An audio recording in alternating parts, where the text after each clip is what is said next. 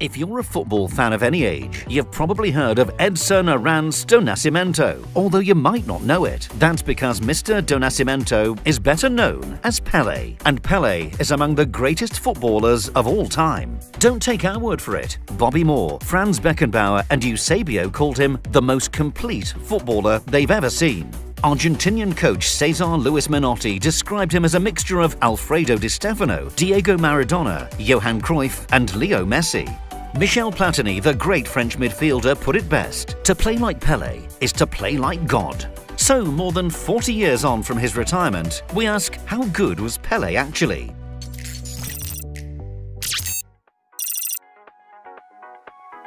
Pelé burst onto the scene as a 17-year-old. He suffered a knee injury before the 1958 World Cup, but his Brazil teammates begged the coaching staff to include him in the squad. They'd played against him in training and knew how good he was. Pelé scored the winner against Wales in the quarter-final. He then hit a hat-trick in the semi-final against France, and in the final against host Sweden, he scored twice as Brazil won 5-2. At 17 years of age, Pelé was the youngest ever world champion and a bona fide global superstar. Pelé also won the World Cup in 1962, although he missed most of that tournament through injury. 8 years later, in 1970, he won the competition for a third time. No other player has ever equaled that achievement. At Santos, he won 10 Sao Paulo state championships and 2 Copas Libertadores, the South American equivalent of the Champions League. He also won 2 Intercontinental Cups, and the best individual performance of his career came against Benfica in the 1962 edition. The tie was billed as a battle between Eusebio and Pelé for the title of World's Best Player. Pelé scored 5 goals across 2 matches as Santos won 8-4 on aggregate. "I arrived hoping to stop a great man," Benfica's goalkeeper said afterwards. "But I went away convinced I'd been undone by someone who was not born on the same planet as the rest of us." Pelé was so popular that Santos quit the Copa Libertadores and embarked on a world tour, playing lucrative friendlies across the globe. They were football's equivalent of the Harlem Globetrotters. Everyone was desperate to see Pelé in the flesh, even if it wasn't always easy. In 1967, both sides in the Nigerian Civil War agreed a 48-hour ceasefire so that rival troops could watch him play.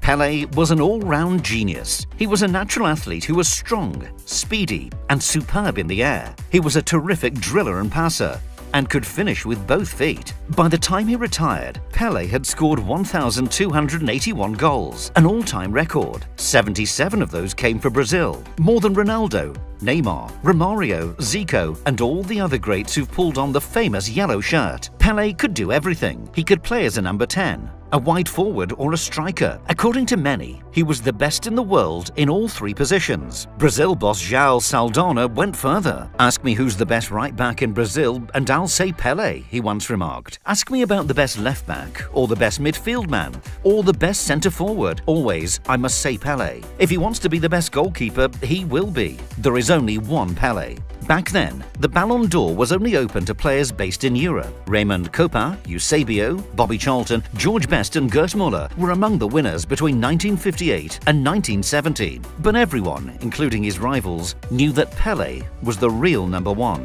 "I sometimes feel as though football was invented for this magical player," Bobby Charlton once said.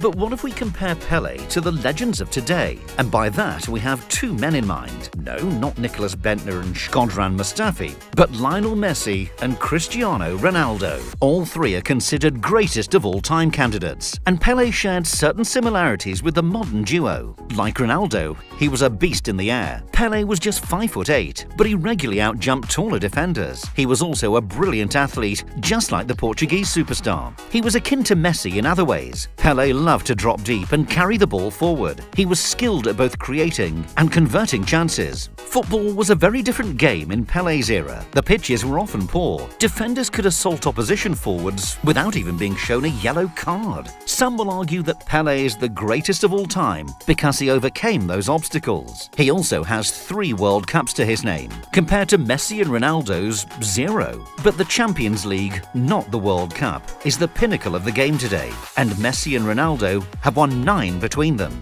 There's also the fact that more than 500 of Pelé's goals came in unofficial friendlies and tour games. He even counted goals he scored in games for the 6th Coast Guard in a military competition. That shouldn't diminish his genius though. Pelé was undoubtedly one of the greatest footballers to have walked the earth. Some insist he's still number 1, while others believe Messi and Ronaldo have now overtaken him. Everyone has their favourites, which are often influenced by age, nationality, club allegiance, and more than anything else, personal taste. So for all the debates, it's impossible to definitively prove that a player from one era was better than a player from another, which on balance is probably a good thing. It's much more fun this way.